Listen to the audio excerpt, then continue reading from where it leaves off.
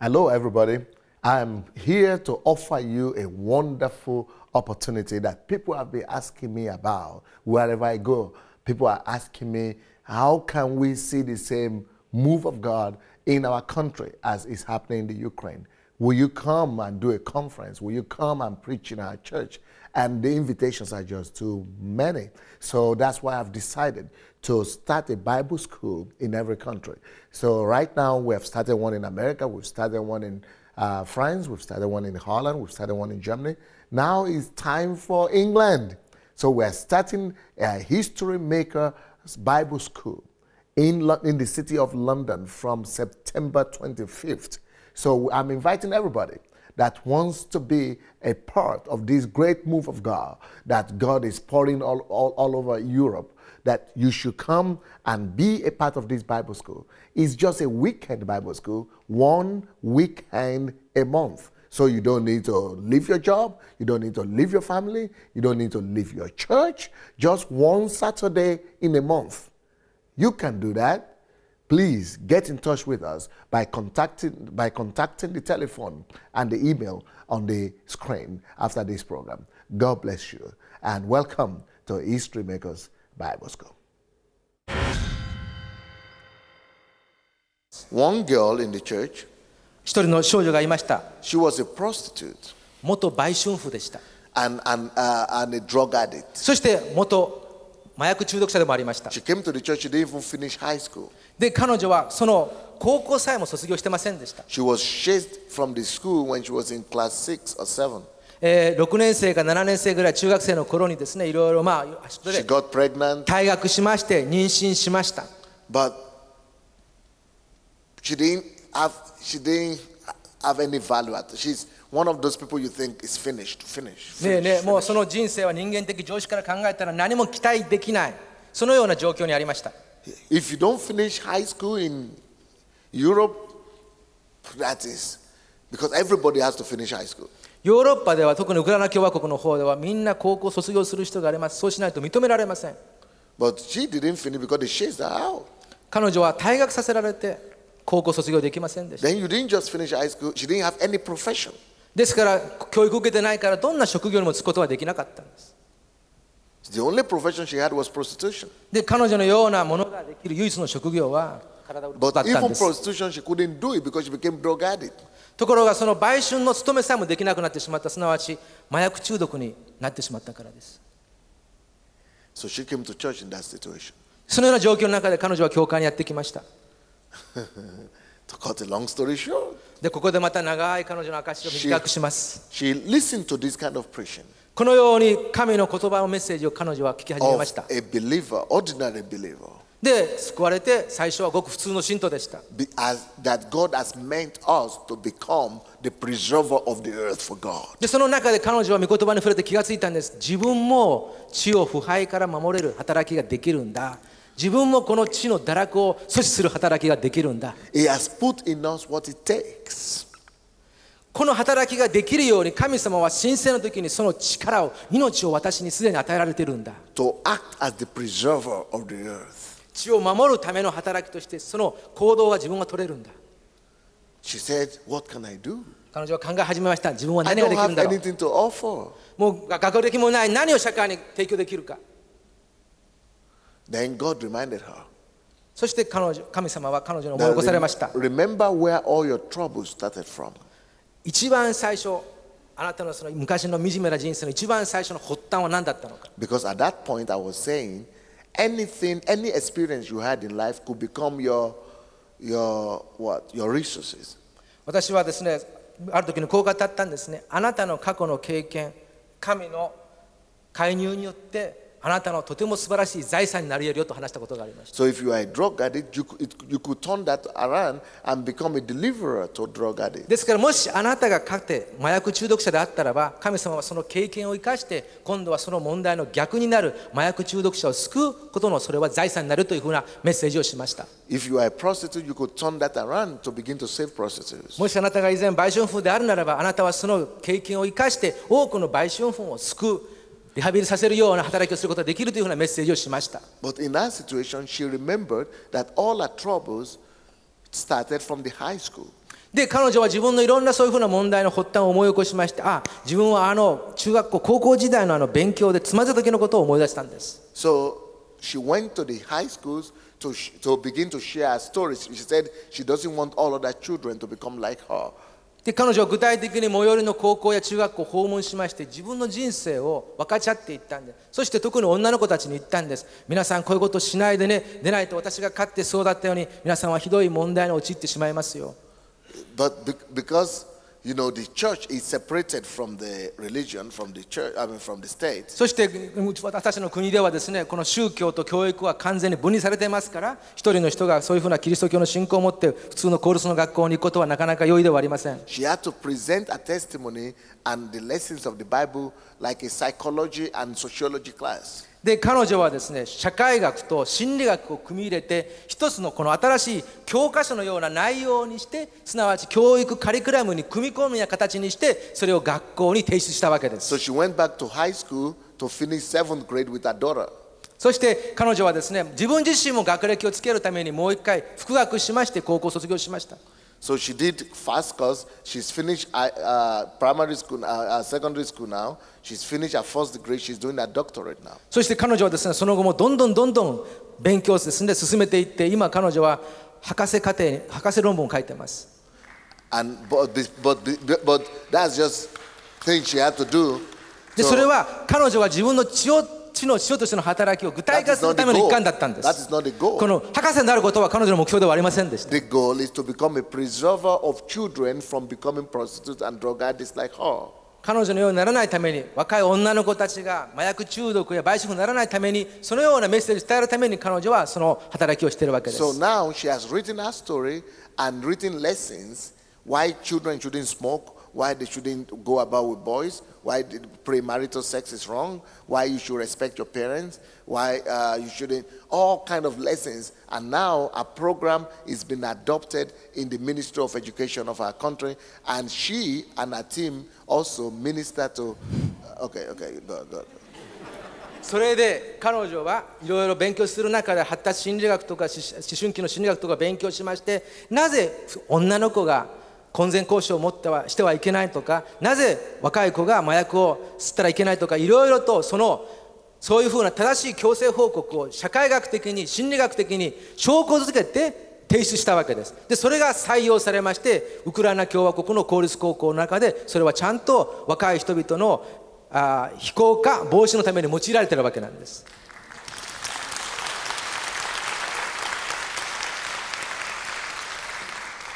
She's not just preaching and quoting scripture because they will not allow that. もし彼女がですね、御言葉ばっかり引用したらですね、教育委員会からそれは拒絶されますけども、児童心理学とかいろいろ彼女を勉強しまして、そういう根拠を作って提出したわけです。So in church we train people how to write programs. ですから私たちの教会ではですね、人々がそのように社会的に貢献したい場合ならば、具体的にどういうふうにしたらいいのか、そのプログラムの作り方まで指導します。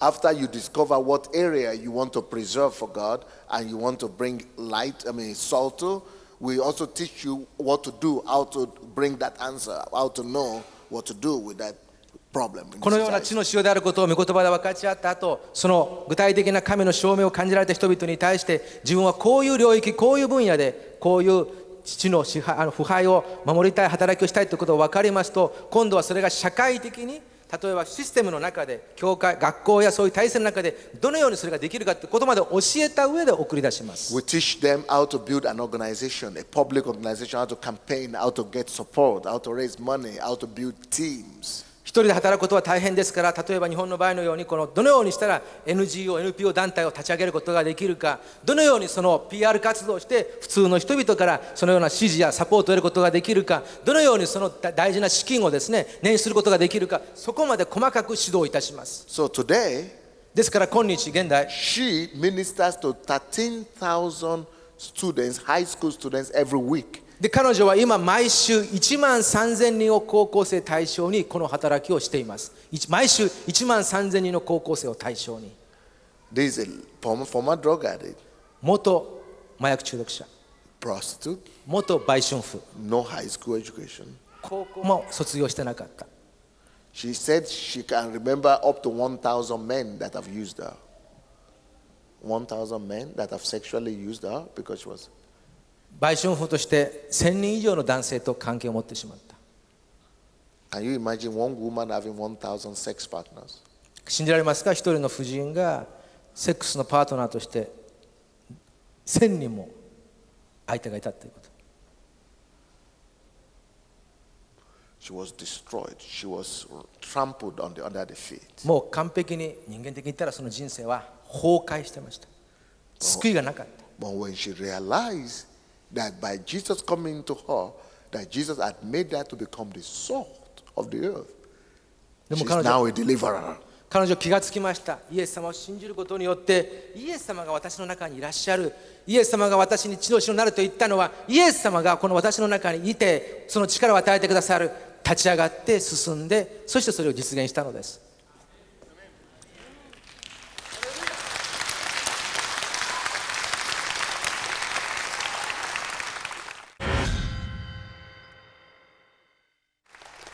You know, I've just started preaching.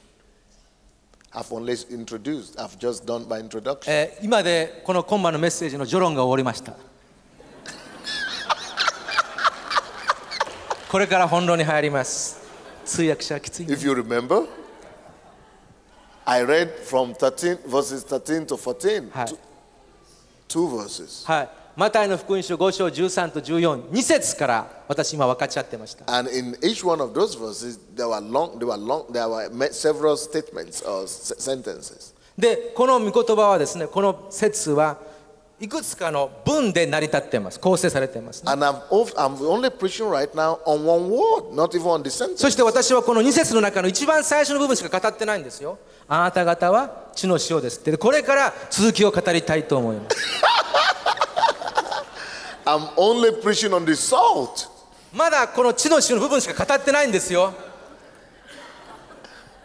And then I told you salt does two things. そして地の塩が2つの働きをすると語りましたね。And I've only been preaching on one thing that salt で、 does. その2つの働きのうちの最初の働きしかまだ話してませんよ。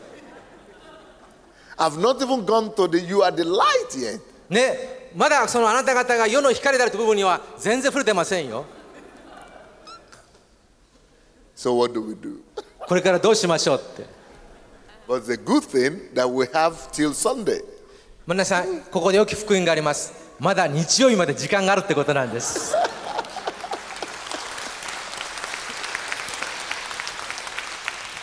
And I have people here who want to tell their stories also from Kiev. 今回私と一緒にですね来てくれた人々はですね、もう具体的にこういう証を自分自身の人生体験として分かっちゃってくださいます。明日の集会で。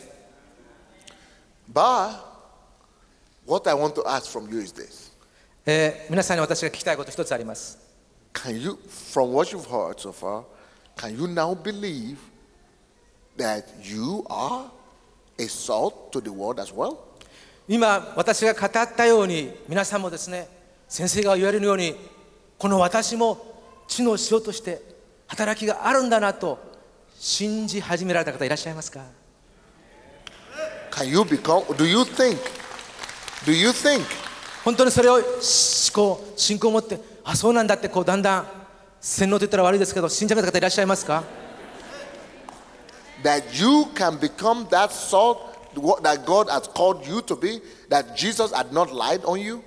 今イエス様が神様がイエス様を通して言われたあなたが地の塩ですというその御言葉の現実が今皆さんの自分のものになっていらっしゃいますか？ Who now can see himself as the salt to bring solution to some problem in the society? Who can now say? 今や自分はこの御言葉を信じて従ってこの日本のために私は地の塩となりますと決心できる方いらっしゃいますか？ Who? 手を挙げてください。 Don't just raise up your hand because everybody has to do that. 他の隣の人が挙げているから自分も挙げるわ。それはやめてください。 No. それはやめてください。 No, I want you to tell the 心 truth から素直に from the heart. 心から自分は You can see that you could become salt to something. 自分はこのように御言葉に従っ To a problem in て the society. 社会の問題に対して腐敗阻止することができる。堕落から日本を Don't 守 lie. ることがで Don't き lie る。 now. Don't lie now. 素直になってくださいよ。嘘言っちゃいけませんよ。 Because if you raise up your hand, then you have to go and do something. ここで手を挙げた人は具体的にそれをなしてくださいますよ。You see, we are talking about the church being what do we call the message? The salt as the answer, right? To the ills of this. The church as the solution to the ills. So it means if you raise up your hand, you are that salt. You've got to go and be a solution to something.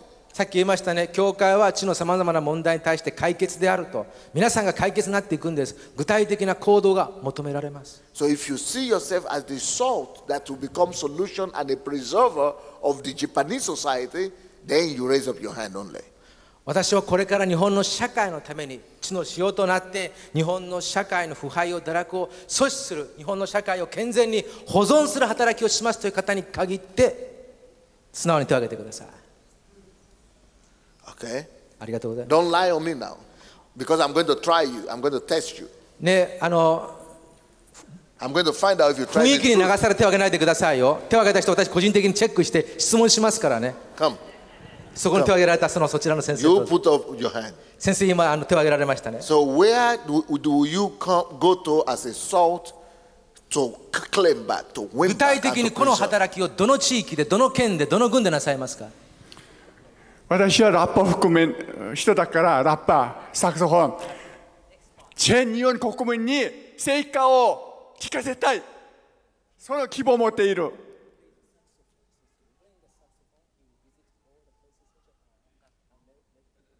Very good, very good, はい very good. はい。 Who raised? I can't see any hand again. 手が全部なくなってしまいましたね。全然言えませんけども。You raise your hand.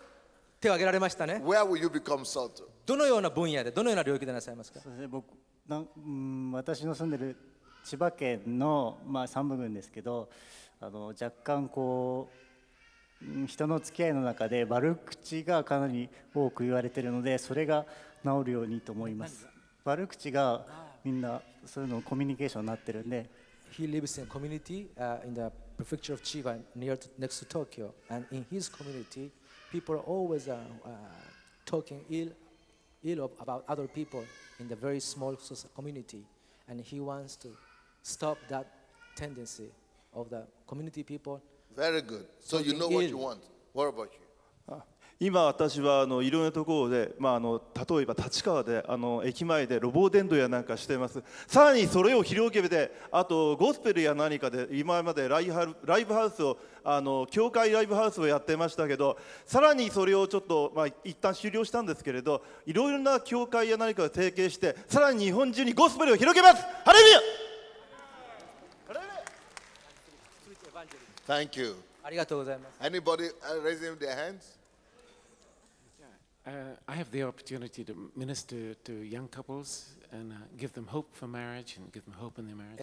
先生は前橋の方で結婚式を行われまして、多くの若い新郎新婦を語っていらっしゃいました。はい、でその中で結婚についての希望を結婚カウンセリングするときに希望を彼らに教えてきました。Thank you. 私は夫婦の回復、自分の結婚生活を通して、夫婦で仲良く、これから段階の世代で、夫が働くだけじゃなくて家に戻ってきてずっと一緒にいるのが辛いっていうような世代の代表として、夫婦が神様がどのようなことで祝福されるために夫婦であるかということをご近所からまず広めていきたいと思います。 Very good. とても現実的ですね。 Any other person there 他に手を挙げた方いらっしゃいますか。 who wants to be the salt? この日本において地の塩となりたい方です。私介護の仕事してるんですけど、介護。You say all of us in the church like that. このように我々一人一人みんなそれぞれの社会で人生で働いている侵されている領域があります。We are all meant to be real salt. でそのような置かれているところで具体的に地の塩としての働きが与えられています。To our world. この世界日本に対して The salt is a preserver 塩は保存を可能にします。 of the society from decays. 社会が腐敗しないように社会を保存するために塩は用いられます。 This book talks about it. でこの教会編革命という本にはそういうふうなことが詳細が記されています。 It will help you to know what area God has called you to. 皆さん、神様を求めて、そして聞いてみてください。自分はどの領域で分野で知能しようとしての働きが与えられているか。How to present a program 具体的にそれをどのように、例えば社会が認知するようなプログラムに置き換えることができる so か。 that you'll be effective where God is calling you to. そしてその社会において神が皆様を召された領域で有効な働きが It's できる called か。 church shift. チャーチシフトまたは教会革命とそれを申します。 Let us stand and pray. どうか皆さんご起立ください。お祈りいたしま I す。 want you to pray to God, で、皆さん、神様に祈ってください。 not just to bless you today. 自分だけに祝福が注ぐこと、そういう祈りじゃなくって、 You've been blessed many times before. もういろんな大会で皆様十分な祝福でおられました。 But now, tell God to make you into a blessing. 今度は自分が祝福されるのではなくて、自分が社会にとって祝福になるように祈ってくだ Let さい。 God help you become that salt. 自分が地の塩になれるように神様の助けを求めてください。 Let God give you the grace to save this society from some decays. この社会を堕落から腐敗から守るように、社会に救いをもたらすものとなるように神様に祈り求めてください。 Let us pray about that now. お祈りいたします。どうぞ皆さん祈り始めてください。 Благодать Твоя для всех, теперь вижу, я не слеп, нет вопросов, знаю я, Ты такой чудесный, взял сомнения от меня, велика любовь Твоя, теперь точно знаю я, Ты такой чудесный. Бог, Ты так чудесен.